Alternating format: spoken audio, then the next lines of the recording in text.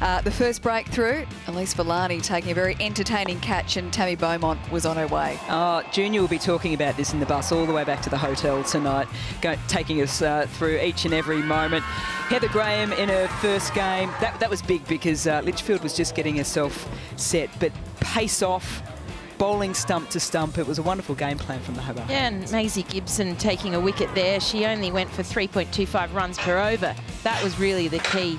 And Molly Strano, as she does, picking up 3 wickets in the match. And they're big wickets as well. Beaumont, Tryon, and this one of Johnson, relying on some good fielding in the outfield. And then it was Strano in the action, taking a good catch here at long on in her 100th game.